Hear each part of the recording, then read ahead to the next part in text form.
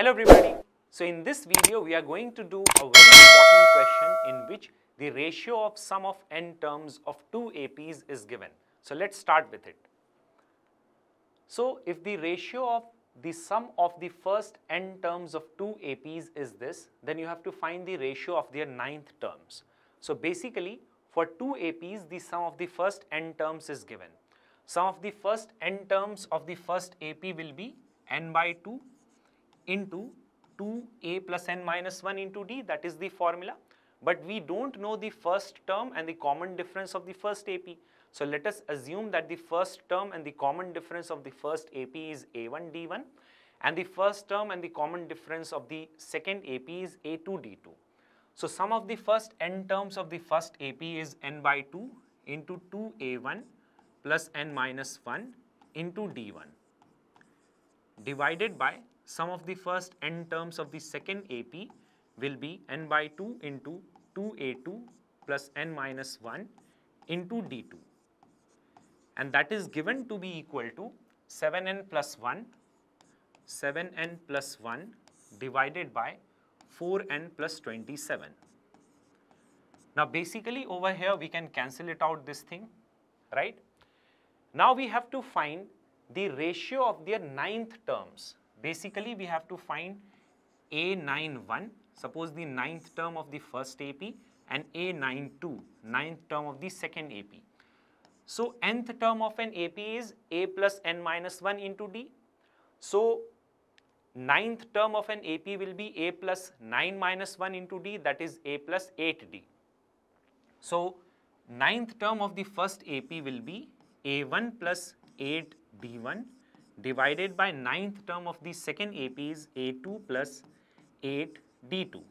So basically we have to find this ratio, and we can find this ratio using this relation over here. For that thing, can we take 2 as common in the numerator? So we will be left with a1 plus n minus 1 upon 2 into d1 divided by, if I take 2 as common in the denominator, a2 plus n minus 1 by 2 into d2, and that is equal to the same thing over here. This can be cancelled out, 2 can be cancelled out. Now basically if you see this thing and this thing, they are exactly the same. The only difference is over here you are having n minus 1 by 2 and over here you are having n. So can we not say that n minus 1 by 2 has to be equal to 8? Or if you solve it for n, you will get n is equal to 17, right? So basically if I put n is equal to 17 over here, you will get 8d1 and 8d2. And if you are putting n is equal to 17 over here, you have to obviously put n is equal to 17 over here as well, because then it will be mathematically correct. So the required ratio is 7 into 17 plus 1 divided by 4 into 17 plus 27. So this is the answer. You can just calculate it. Plus 1 divided by, so that is equal to 120 divided by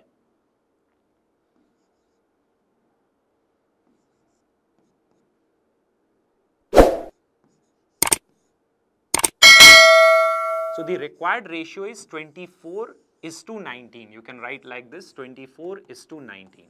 So you see this is a very important question actually. Obviously the ratio of some of the first n terms can be different as well, but this is a very important and a tricky question on the basis of arithmetic progressions. So that's all we needed to do in this video on the Infinity Learn class 9 and 10 YouTube channel. Thanks for watching.